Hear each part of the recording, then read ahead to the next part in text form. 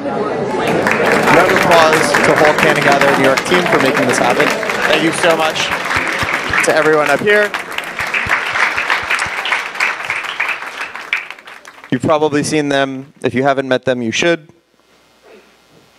And that's Lisa. That's Lisa. Host committee. So thank you to our sponsors. You'll hear from them in a second. If you're interested in becoming one, email me. We'd love to take your money, depending on your interest level and what you do. But probably yes. Quick shout out to Wayne. Wayne introduced us to MGO. So we always appreciate all those introductions from folks in the community to help power what we do. So thank you to Wayne Kaufman, and send some leads our way, and you scratch our back and we'll hug you. So Cole Shots, who is speaking from Cole Shots? We got someone from Cole Shots. Hi. Cole Shots. I thought you were Rob for a second, but then I realized you weren't wearing glasses, and so. That's right. Somebody new for a change. My name is Julia Zmailov. I'm from Cole Shots. We're a law firm. I do tax, trust, and estates. But we're basically a full service group for the cannabis industry. And it's great to be at this event. It's my first CannaGather, actually myself, but I've heard a lot about it from Rob and Mark and the rest of our group. It's great to see so many women in the room. So, you know, what a great way for our generation to do something very new and exciting and to invest and make things happen. So, you know, let's keep it going and you know, make the rest of these events a success in March 19th and the 6th before that. Cool. Thank you so much.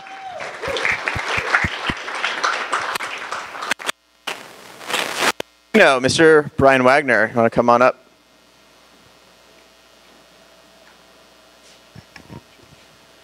Hi, I'm Brian from Capolino & Company. We are the leading government relations and strategic consultancy in New York. We work at the intersection of government, business, and the community, helping clients to unlock opportunities, navigate challenges, and mitigate risks in what is arguably one of the more challenging and uniquely hassly business environments in the country, which is New York.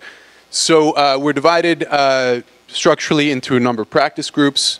We do a lot of real estate work, environmental work, permitting and licensing work, legislative work, minority and women-owned business work. I'm forgetting a few things here and there, but essentially, if you're a business operating in New York, you're going to come up against issues in the community, the government, private sector stuff. We're helping our clients to navigate those challenges so they can build a sustainable business and plan for the future, and hopefully grow beyond their hopes and dreams. So if you're interested in hearing more about how we can help your cannabis business, whether you are an ancillary business, you're going to have a physical space, you have some legislative concerns, licensing questions, you can come find me or ask Josh for my contact information. You can check us out at www.capolino.com. Thanks. Cool. Thank you, sir. Small addendum. In addition to helping, grow beyond your hopes and dreams, if you want to grow your hopes and dreams, see what I did there? Talk to Brian. Literally. Yes, exactly. So now the moment you've probably been waiting for the entire time I've been talking. Not me talking. Well. You know, it was a really interesting evening for me. I wasn't feeling that good today. And so I kind of stayed home and laid on my bathroom floor with my cat. And I was like, okay, I can make it to CannaGather. Why? I wasn't feeling good. I should have stayed home. Josh would have understood. You all would have understood if I was feeling under the weather. But the thing is I made time for CannaGather because it's important to me. It's very important to me to show up for my community. That's why I'm the Vice President of Community for CannaGather. Growing your relationships is super important. Being part of the industry is the relationships that you have and the resources that you have access to. And I find that I make time for the things that are important to me. So if being part of the cannabis industry is extremely important to you, then you got to fucking show up. And how do you do that? By coming to events like this.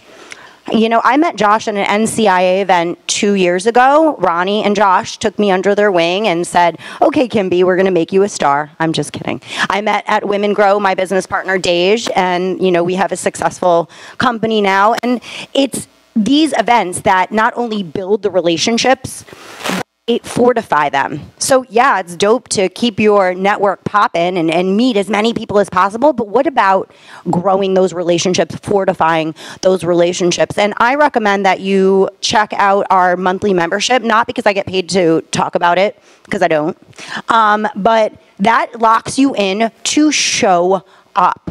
If you want to be part of the cannabis industry and successful, you have to show up. And that's basically the whole thing right there. And tonight, Jean said to me, you have to meet my friend. This is Kim B. She's a celebrity. And I was like, my jaw. When Jean calls you a celebrity, I'm like, oh my God, I'm a celebrity. I have to call my sister. Like, it's the first thing I wanted to do because I show up to the events. Anyway, I have a 30-second update from my friend Doug Green because he knows the good shit of the bill that we are all talking about. So 30 seconds on the mic. Here we go. Okay. Really quick, Ben and Nancy, please stand up wherever you are. Ben and Nancy. Ben and Nancy, they're my teammates with Empire State Normal, fellow board members. So 30 seconds. We are a pillar group of the Start Smart New York Coalition. It's a broad campaign coalition for cannabis justice in New York. We did a lobby day last week on the 12th. The next major lobby day is going to be on March 27th. There are going to be smaller lobby days every Tuesday through April 1st when the budget is due. The governor came out with his 30-day amendments last week, mostly technical changes. There's still a lot of work to do. We are weak with women. We're evenly split among women, and we are getting crushed in the suburbs. So we need a lot of help with that. We are trying to do this as part of the budget. If this is not done as part of the budget, there's a good chance it's going to get picked apart. Please look us up on social media. And yes, Kim? What's the social media? Empire State Normal. We're empirestatenormal.com, Instagram, and smart-ny.com. Start Smart New York. That's the broad campaign coalition. And what is the next rally, the big rally date? March 27th. And that's in Albany? Correct. And there's free buses and things, right? Yes, there will be buses from Union Square. All right, guys, so you heard it here. That's important. If we don't show up for our community, what kind of community are we? No. And you heard it there because that's someone who went there. So, anyway, let's get down to the nitty-gritty. Good evening, everyone. Gather round. Welcome to the wild world of weed. I'm your plug for news and events. This is Cannabis with Kim B. Starting off with some news out of New York. Last month, Governor Cuomo laid out his adult use cannabis plan. The deal includes 3 taxes and says that the sales could begin as early as April 1st, 2020. Or April 1st, 31/31, if you consider how long it actually takes to start something in the state. # making progress. Now let's talk cannabis banking. That's moolah, baby. Historic steps were taken this month when the House Financial Service Committee heard testimony on industry woes. The bill had uncertain future, but does have the support of many lawmakers because Lord knows the largest industry in the country operating without a bank is a swell idea. # we'll go crypto if they say no. Now, the latest about hemp. Senators Wyden and McConnell recently pushed for hemp's legalization to occur expeditiously. It's amazing how cannabis gets us all working together. Wouldn't it be nice if we could get some THC in the mix and see if we can start coming together as a country? # doubt it. Next, we head to New Mexico. State legislators are calling for the legalization of cannabis, but a few senators want the state to handle the sales. The bill was introduced by Republican Senator Mark Moores, who said, we should do it in a smart way. Well, Senator Moores, that ain't the way. # for the people, by the people. And lastly, in teen pot use news. A recent Boston College study found that the legal medical cannabis states had a lower teen use. This just proves the war on drugs would have worked if instead of arresting people of color, we told kids pot was medicine that their parents thought was cool. Hashtag, oh my God, my parents are the worst. And that is it for this evening, guys. Thank you so much. Make sure you follow me on Instagram. If you are not, that's Cannabis with Kim B. And shout out to my writer, Andrew. Where are you, Andrew? Andrew writes all my hilarious shit for me, so thank you so much. Have a great night, guys. Cool. Thank you, Kim. Just to take a step back, as most of you know, there was a bill that the governor introduced for legalization, which is very exciting. There's a difference of opinion in terms of certain parts of the bill that, as Doug was sort of alluding to, we would love for the folks involved in the bill to come to the event and share their views. Hopefully that will happen. In the meantime, if you're interested in learning more, definitely speak with Brian from Capolino, speak with Doug, one of the most well-educated people about legalization and legislation in New York State that I know and have known for multiple years. So I have my own views, but Doug is smarter, so talk to him and Brian. So what was that? I did go to Princeton, but that doesn't matter. I mean, he turned out okay. Me, I don't know. Ethan, long conversation. So New York State legalization, obviously very important. The timetable for that is around April, the beginning of April, for when we'll see what's going to happen there. More exciting than Amazon news, that's for certain. So get excited if you're not aware and up to speed on what's going on with New York State legalization. Let's talk about it. And also banking. Sort of rumor, I'm not candidly super plugged in, but rumor is they're hoping for something Q2, Q3. Again, that's all just total hearsay, but that we're actually having some progress in terms of hearings at a congressional level is very promising. So those are some of the two pieces of news from Kim that we're very excited about. If you are interested in federal legalization and lobbying, NCIA will be doing lobbying days in April, late April, so chat with me about that. So let's introduce some of our other sponsors. ABS. Great.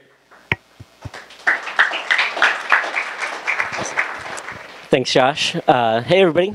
My name is Brian Barkovitz, and I am a partner at ABS Engineering. We are a boutique HVAC, electrical, plumbing, fire sprinkler, fire alarm design firm. So we will design your facility. So if you have a cannabis business that whether you grow it, you process it, or you want to sell it, we can help you with your permits. We can design all the building systems that will, make it work. Anyways, I just want to say thanks to Josh for having us. So we've been coming for a couple months. It's nice to see some familiar faces. We were up in Boston for Seed to Sale last week. That was really great. I'd say the coolest thing about this is the sense of community. We're kind of coming from a pretty savage New York City construction background, and it's kind of cool to come here and have a real free exchange of knowledge and people just fighting for the greater cause. So that's what we're about. Check us out. That's our website and our Instagram, and hope to hear from you. Thank you. Cool. Thanks, man. Thank you, Brian. Lewis Chester Associates. Oh, thank you. This thing on here? Okay. Good evening, everybody. My name is Aaron. I'm from Lewis Chester Associates Insurance. We're located in Summit, New Jersey. This is the first CannaGather out here in New York that I came to, and it's really nice to see the numbers here. It's really wonderful. I've been doing a bunch over in New Jersey, and it's really, really nice to see the community come together. A lot of excitement in this area. Obviously, New Jersey is really close. New York won't be very far behind. We offer insurance that's cannabis specific. Okay, if anybody has been out there putting their plans together and have looked into insurance, they can know it's pretty much of a jungle right now. It's not clear. There are some companies that are jumping into the insurance field right now. But right now we have focused in on 3 specific carriers that we're using. It's very important that when you're putting your plans together, not to wait to get an insurance quote till the very end. Okay, the premiums right now, might be surprising to some people, so you really need to be prepared for that. All right, so please talk to somebody. I don't want to sugarcoat it to say that everything's going to be inexpensive like your house insurance. It's not going to be. Okay, and it's not going to be that way probably for a couple of years until they change something at the federal level and that the bigger carriers can come in. But right now, we do have spaces for you. We do have markets for you. Okay. The biggest thing I can tell you right now is that I see a lot of people. I've been doing a lot of research online. If you are marketing your business, if you're branding your business right now, if you have a website, social media, if you have business cards, okay, and you're attending events and you're talking to investors about your upcoming, venture project, you are already opened yourself up to perils and risks. Okay, you may not even know it. We're not even doing anything yet, but you are. All right, if someone thinks that you've taken their intellectual property, you might get a letter in the mail. So the best advice I can give you if you are seriously putting together a plan is to get to an insurance agent, talk to them about a business operations policy that you can start right away. They're very inexpensive, and you don't want to sabotage your dream before you even get started. Okay, that's the best advice I can give you. So follow me on Facebook at Insure Cannabis and Instagram on Insure Cannabis. I keep on trying to put as much information upstairs about the business side of the cannabis business. So just take a look. Thank you very much. Thank you. Yeah, if you're thinking about entrepreneurship or if you're getting started as an entrepreneur, definitely speak to qualified service providers. You definitely don't want your entire company being stolen for any reason, and you want to protect yourself from that. So, THC regs, come on up. Hi, my name is Susan. And we help organizations who are actually joining the cannabis industry. We can help you identify where you can find a cannabis license. We can help you develop a compliance program and help you maintain a compliance program. And getting a cannabis license is like getting an apartment in New York. So you have to know when the open houses are, and you have to show up with your application because they go very quickly.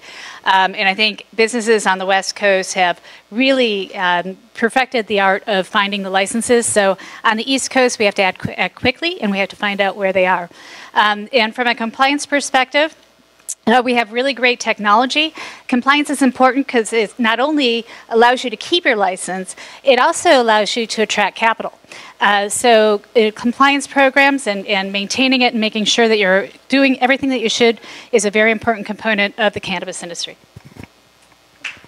Well said. Thank you, Susan.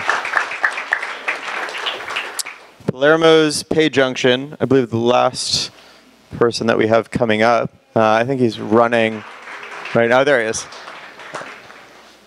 I saw someone running down the hall. We have some standing room over there if you guys want to migrate. How you all doing? I'm glad to see everybody out here. We're here to support as well. My name is Michael, and my wife Christina is there as well. We're here at Palermo's Pay Junction. We do merchant processing, the credit card industry. We help all your businesses get your money. So we're able to board the clients that are doing the cannabis industry, and we're one of the few in the nation at this time.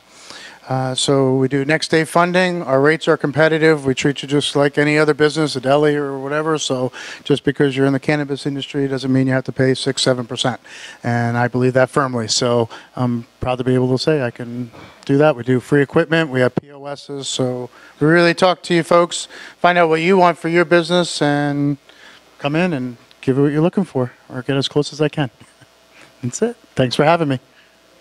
Thank you. As I said, I don't know how you do what you do, but I'm going to send you an email and we will talk about stuff tomorrow. Craig from your CBD Oils, longtime partner. You saw him. He's right there. That's Craig. You saw him longtime partner. You saw him at his table. If you're interested in CBD oils or anything CBD or any education CBD related, he's the guy to talk to. And speaking of CBD, Kim's very successful company, as she was speaking about, with Deja, who's somewhere. But they have a table. They're awesome. Greg's awesome too, sort of transitive property of associative property, I should say. LO, so MGO and LO. One of our board members is actually part of LO, Evan Enneman. MGO is a full-service accounting firm. They're hiring very actively. So if you're looking to break into the industry from a full-time employment standpoint, then definitely speak with them. Kat is here. Kat is there, actually. So if you're looking to learn more about MGO or LO, which is more on the strategy side, if I'm saying that properly, then speak to Kat. Marino PR, we got Jordan in the house, I think. Marino PR, yeah, round of applause, why not? Full service PR firm, so anything PR related. You probably were speaking with him out there. Definitely get in touch. And last but not least, we have 3 of our last sponsors, BDS Analytics. BDS is one of the leading data providers in this space. Roy Bingham spoke in December of 2017 at CannaGather. His talk was incredibly informative. It was a 70-slide presentation. So if you're interested in checking that out, that's on our website. He's hiring for a regional sales manager. So email me if you're interested in speaking with him, or just go on their website. Tress Capital, leading provider of venture capital here in New York and around the country for cannabis-related businesses. Splash is our event software. And that's all of our sponsors. So, if you're like, hey, what's the next CannaGather? Well, yes, as mentioned, 319. We'll talk about that. But in New Jersey, across the river, we're going back to Trenton on 226. We got Leo and Ronnie sitting right there. If you have any questions about New Jersey, as you probably know, if you are in Jersey, they are the guys to talk to about all things New Jersey. I think that was an echo of appreciation and an amen. Yeah, we got 2 great speakers, so be sure to check that out on the 26th in Trenton. And then some of our other events coming up, if you go to nextevent.cannagather.com. We'll be in DC on Thursday. We'll be in LA again, so we had 171 people in LA on the 5th. We had Nick, the CEO of Kush, which is a $500 million publicly traded ancillary company. We have another comparably sized company CEO speaking. I just found this out a couple hours ago. So if you're going to be in LA, I think I'll probably go back out for it. It should be good. And then we have Kevin Hart speaking from Green Check Verified, who's here, who's right there. He's going to be our speaker in Connecticut. And then what's going to happen on 5/19? We got Paul Chu. Paul Chu's from Weekend Unlimited. We got some guys, I think Carl from Weekend Unlimited in the house. We also have the CEO of the Canadian Securities Exchange. And if you're in the investment world, we have probably the leader in investment analysis, Alan Brockstein from 420 Investor and New Cannabis Ventures. So I was basically like, how do we follow up this guy? So I had to get like 3 leading guys or girls, either just gender neutral guys. We would love more women. We had 2 women speakers last month. If you have suggestions for female speakers, definitely send them our way. I was like, I needed to get a really good crew up because we had such an amazing speaker coming up. And I'll introduce him in a second, but a couple notes. Remember, after party across the street, we got some free pizzas, and I love free stuff. So I will be there both because the pizza's good and because it's free. The name tags. The bane of my existence. We did not have them this time. We had them last time. But we'll have them next time. Gene's going to help. Gene's going to help. And you don't need to print your tickets. You can just say your name at the door. And make sure to get your New Jersey and New York tickets at this website or this website. And without further ado, round of applause for the one and only John Stossel. Thank you, sir.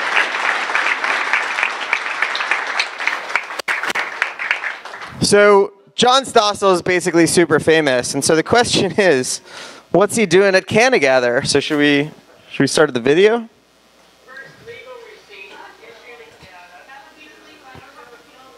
You guys here? No? Disaster you predicted hasn't happened. served in both the Clinton and Bush administrations. Before legalization, he told me changing the law would lead to disaster. We know statistically the drug usage numbers are going to skyrocket. He hasn't changed. I don't think I did anything. The numbers are clear. Colorado youth have an 85% higher marijuana use rate than the rest of the country. Surveys we found show teen use did not increase. Get this from some prosecutor who wants to lock people off. But the New England Journal of Medicine says the proportion of high school and middle school students who reported using marijuana dropped. Yeah, these studies have some major issues with it. They're not looking at Denver or El Paso County. They look at the overall population. I sure would trust the New England Journal more than some DA we found. Well, it's not DA, it's actually just because something doesn't work doesn't mean that we can exhaust it. No, it doesn't mean we can quit. Well, at some point, when it's doing more harm than good, well, shouldn't we quit? No.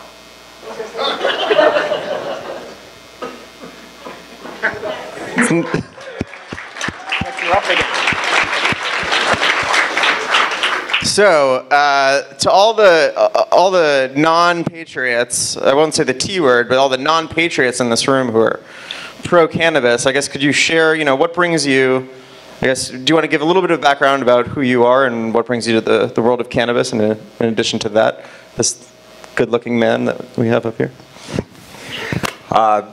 I've been a TV reporter for about 100 years. I'm a stutterer, so I didn't want to be on the beat competing to cover politics, so I said I'll be a consumer reporter. Nobody was doing it, and I won 19 Emmy Awards calling for more government regulation.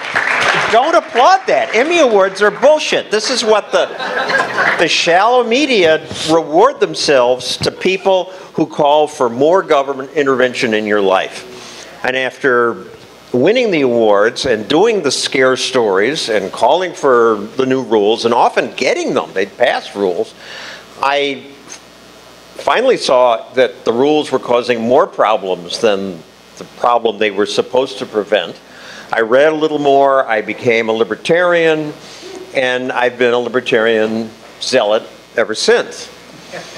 ABC, I was host of 2020 at the time. They got a little sick of my libertarian stories. Strangely, Fox was more receptive. They gave me a show for 7 years where I would fight with Sean Hannity and Bill O'Reilly about weed.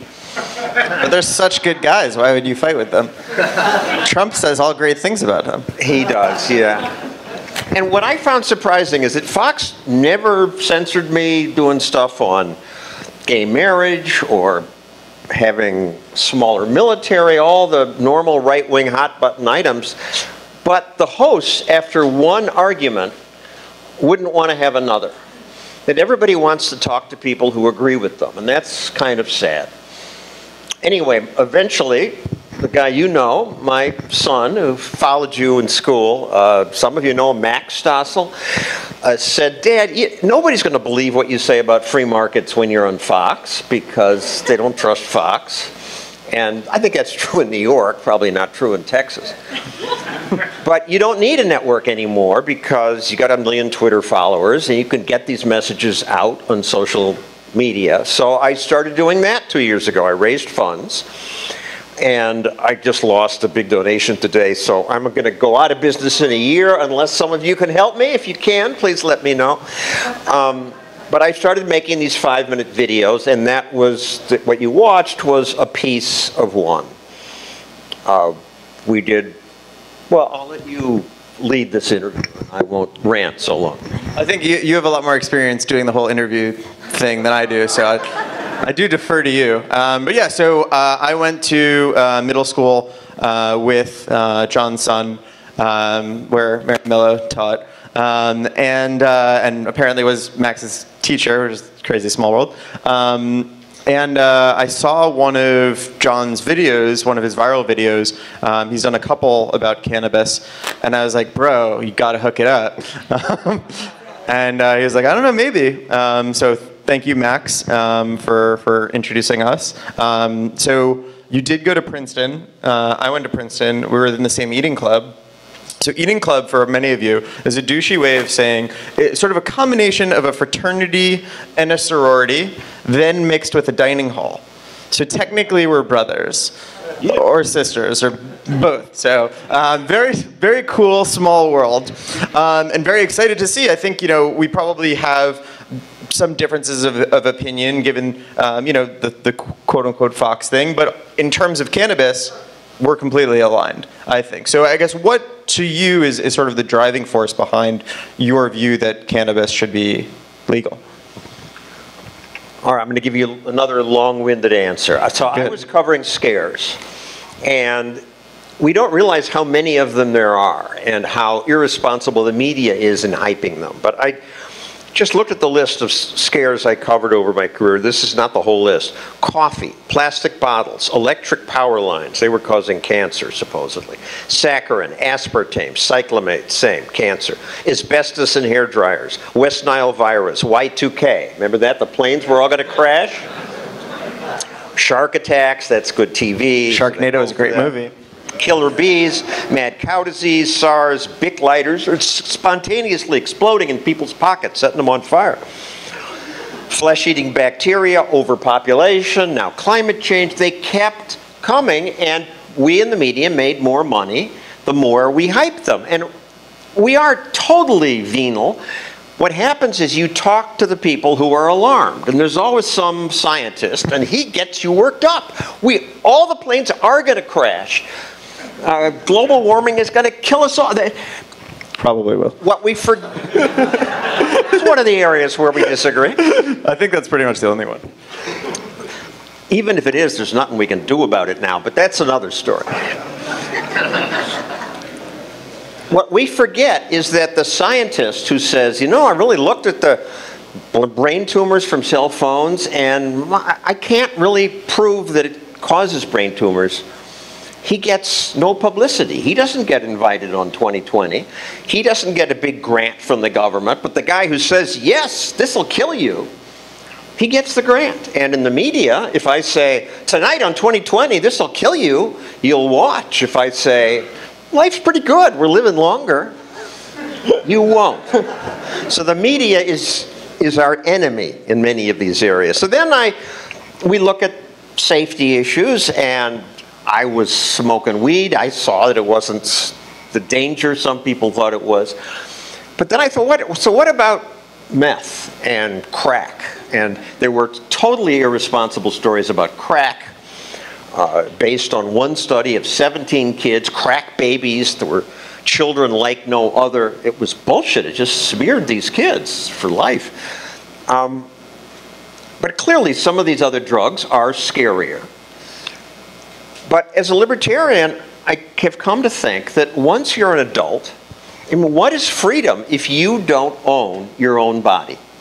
That just should be part of life. If you want to take crack, you should be allowed. And the laws against these things, in every case, do more harm than the drugs. So that's what I want. Raise your hand if you think that you agree with that and think cannabis should be legal.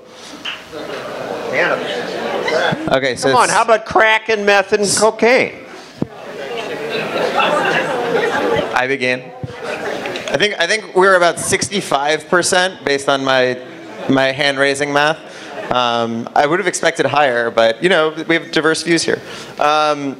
So it sounds like you started as a consumer, which is awesome. That you were initially a consumer and like, hey, why is there all this fear mongering?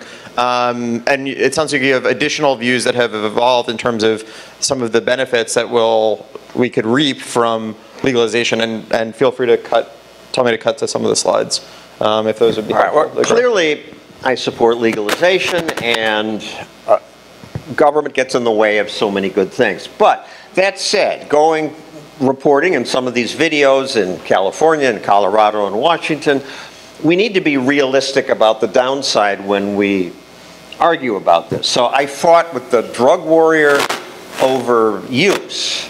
And I cherry-picked in this case. I put the slide up about kids. Fewer kids in Colorado are smoking weed. You want any of these? All right, so let's there was going to be terrible crime if you legalize it. And I assumed there would be much less crime because people wouldn't have to rob. You put this one up, this is property crime in Colorado. So the data isn't so great for our side. It's not terrible, and the jury is still out. But you look at property crime, crime went up recently, and went up a little more in Colorado. Go to this is Colorado, this is Washington, yeah. And likewise in Washington as well. And the more important one is the next slide. Colorado or the driving deaths? Driving deaths. And look, how many of you have driven stoned? Come on.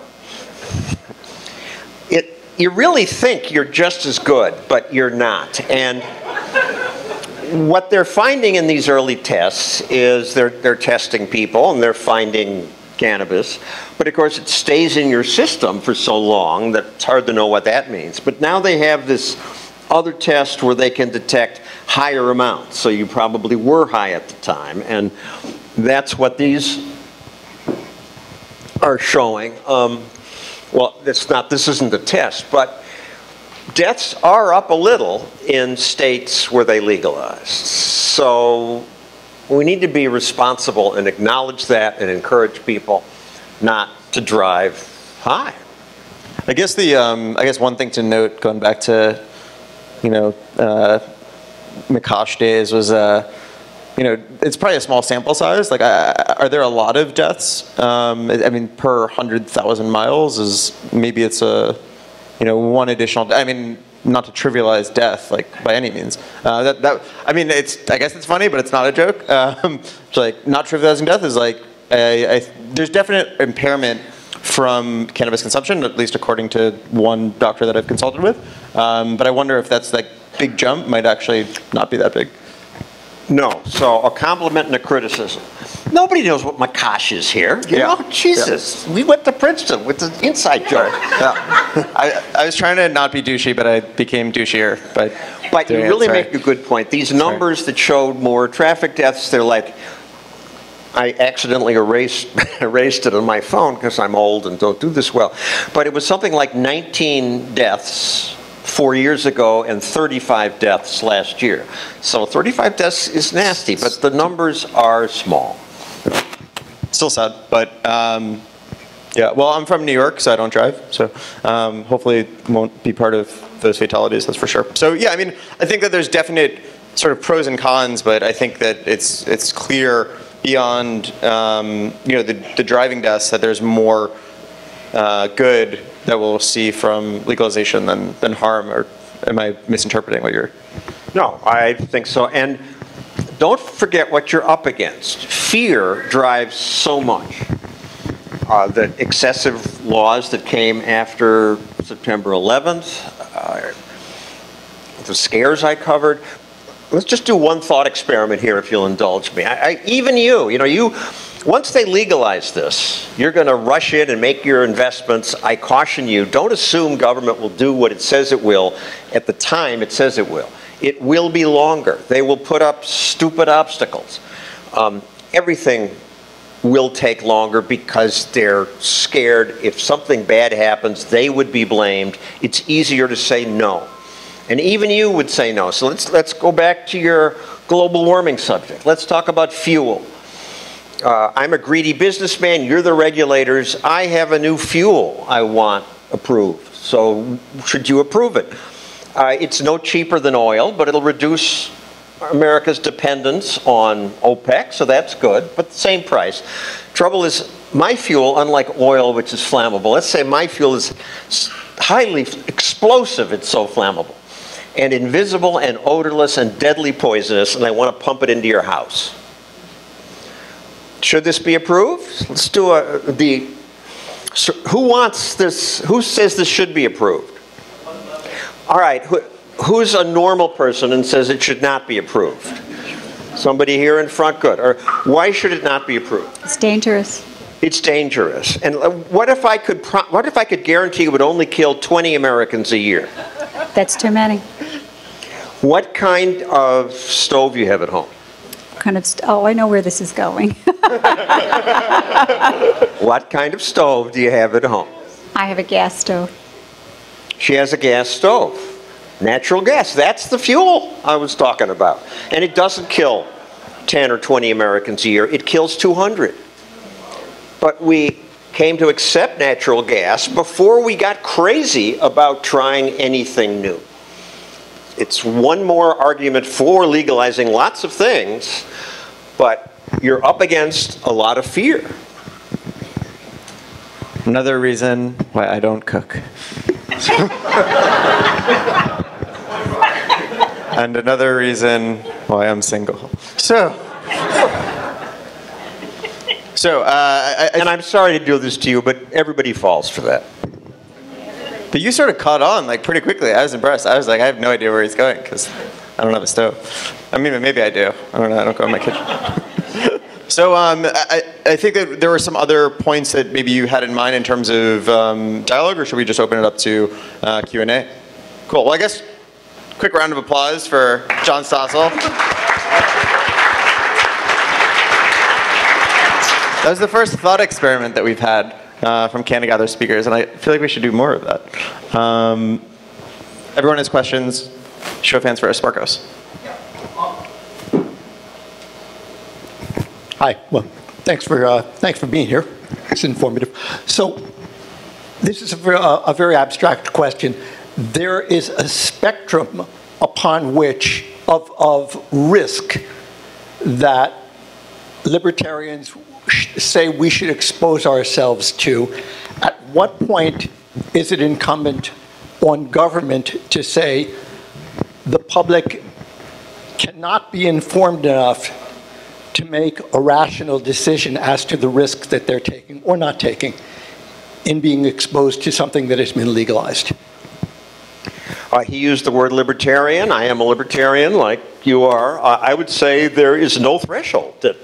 It's government's job to protect you from people who would physically hurt you or take your stuff. And also have some pollution control rules, because there's no market incentive to behave well.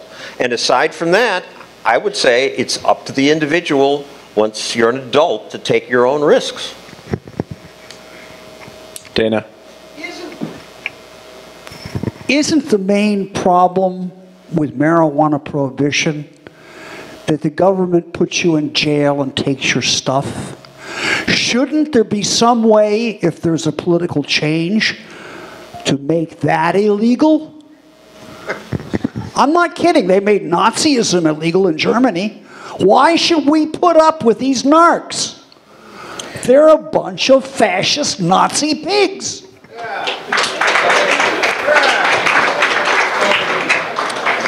But we do have a government, and we want government to keep the peace. And that will allow men, there are only two ways to do things in life, right? Voluntary or force. Government is force. And we need some force, because if we're going to punish killers and thieves, men with guns will legally come into their homes and lock them up. And that's going to be part of civilized life. The worst places to live are the countries that don't have rule of law, where everybody's afraid to build a factory because maybe your neighbor will take what you make, or the dictator will take your whole factory, so everybody stays poor. So we need some government. That's not here now. Come on. Any more questions back there? And why don't you say who you are so your neighbors get to know you?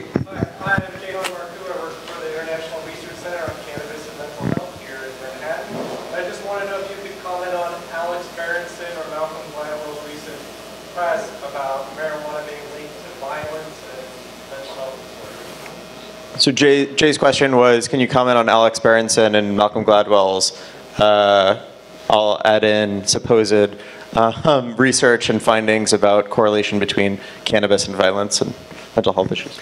Yeah, I didn't look at it carefully. I didn't do a video on it, but it seemed thin what I saw, and there will always be these scare stories. And it's possible, and certainly for kids, there seems to be suggestion that psychosis and schizophrenia might be a problem, but for adults, there's just very little evidence. Though one other problem I fought with the drug warrior about, he says, and the marijuana is much stronger today.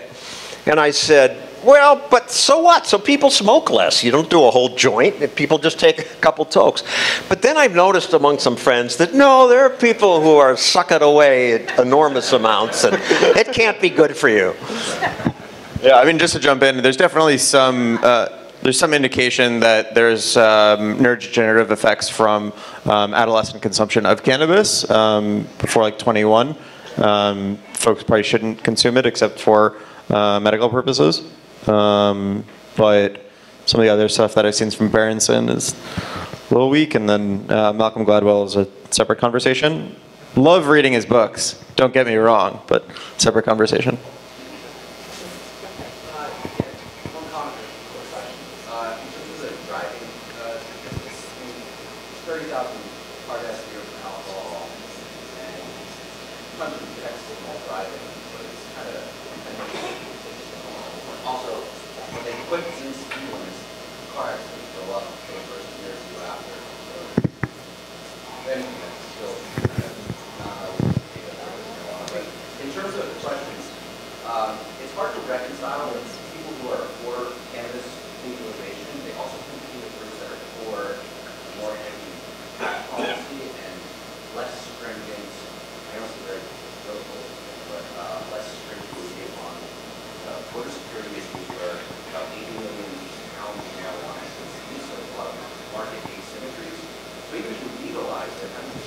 Is there a question in there then?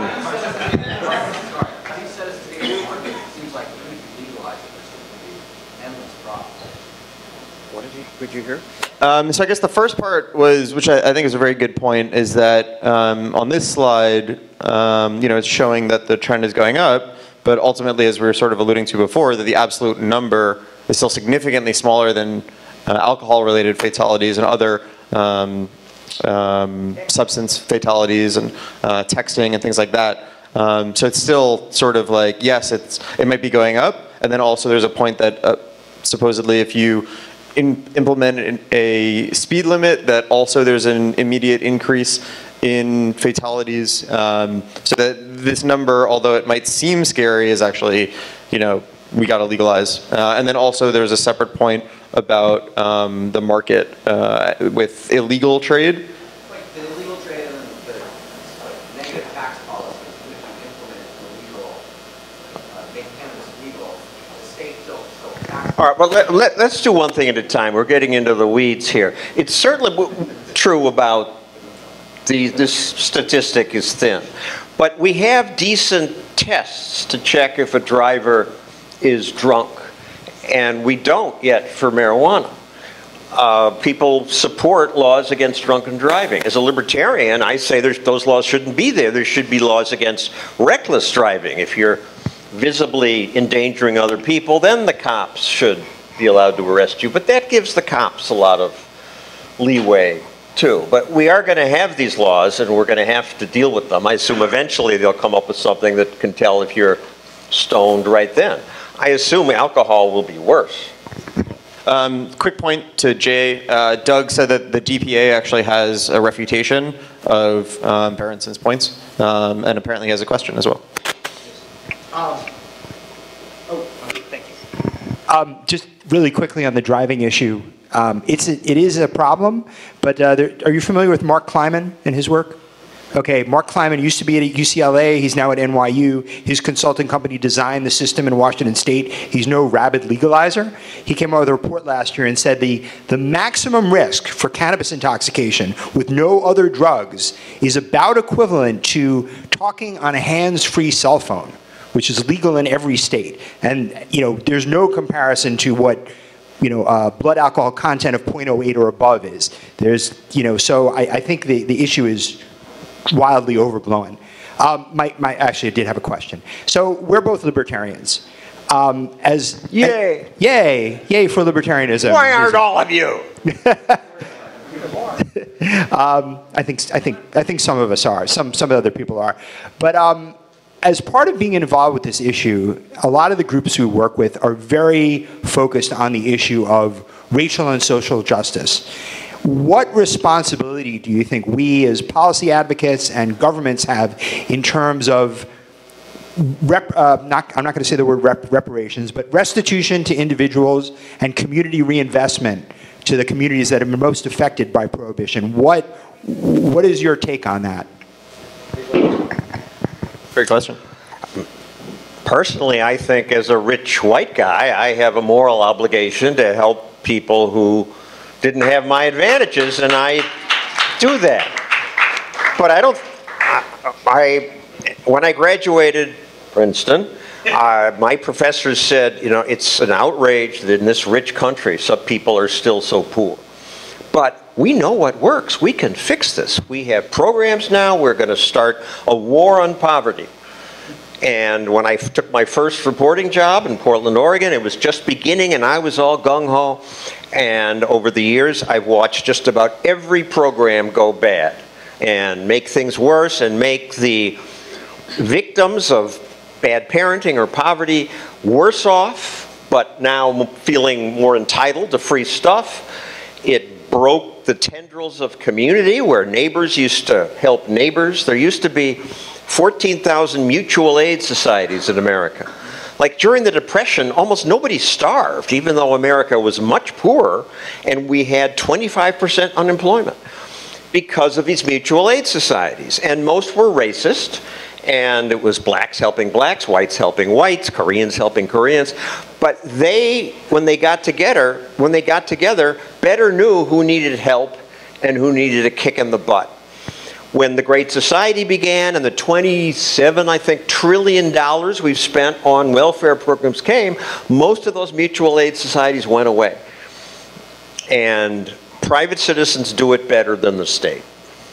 My opinion as a libertarian. Are there? So, in an ideal scenario for you, if cannabis was legalized without government regulation, would you be concerned about private industry, like the tobacco industry, investing in this space to add things to the product that make it addictive? You know, you have InBev who's investing that alcohol is very addictive and destructive. So I think in that scenario, I would be most concerned about that and my ability to know what's happening. The question was, are you concerned about large corporations in particular adding things or altering cannabis in a way that makes it more addictive or destructive, potentially? No. In this community, in general, there are a lot of, in my opinion, conspiracy theories that are very dubious, and I've heard them for a long time, and I used to believe or try to check them out, and now I no longer bother. In the case of the example you brought up, if the Juul company, or why can't I think of the Altria, Philip Morris came out with some addictive thing, you would discover it, and we in the media would publicize it and vilify them, and they would lose their business. The market protects us from that better than laws. Competition. Right there.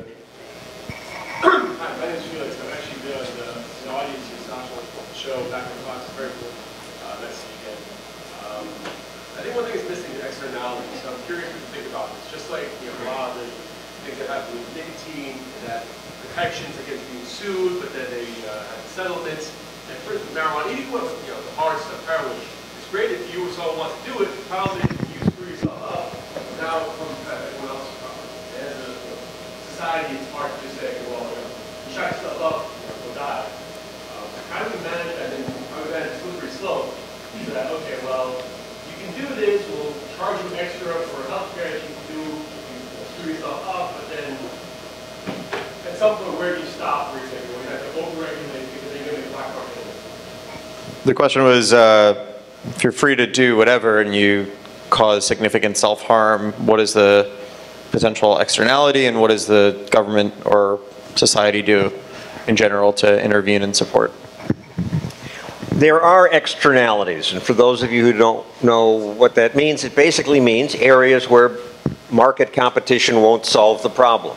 Pollution is an externality. My smoke goes to your yard, my sewage effluent goes to your drinking water, and I don't give a shit. No pun intended. That's a good one. I like that. So we need government to solve those problems. But there are very few externalities. And I mean, this example, private insurance companies may charge you less if you don't shoot heroin.